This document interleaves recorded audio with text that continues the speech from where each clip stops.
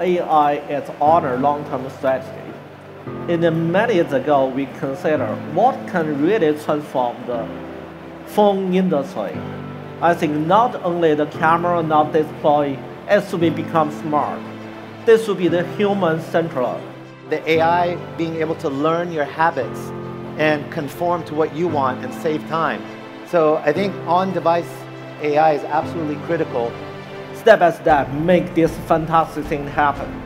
The AI will reconstruct operating system, will rebuild our future smartphone, the user experience.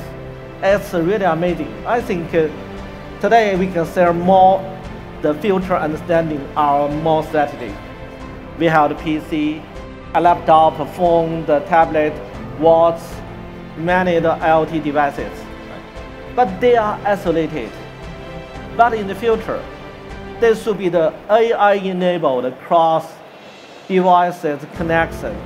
When you just click the photos, choose that photo, the AI will analyze your potential requirements. You want to share to the internet, you want to that drag to another Windows and the devices, you have many possibilities. They will study your habit, matching and support a habit, prepare the possible operation for you, and then just drag, and then you can support your operation. So we call this magic portal. You can portal to anywhere. That should be AI-enabled, provide amazing solutions. So now you have Llama models and you have Meta AI models, you have multiple different technologies emerging, use cases emerging.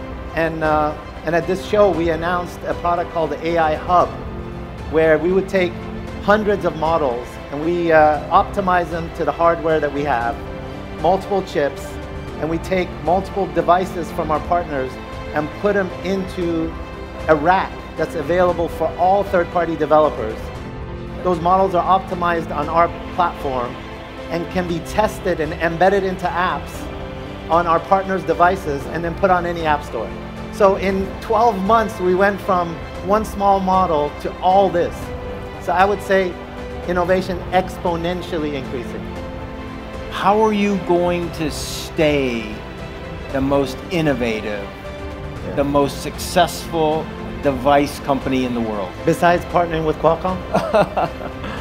Yeah, in fact, from my point of view, so internally that we keep the human-centric as our internal strategy and philosophy.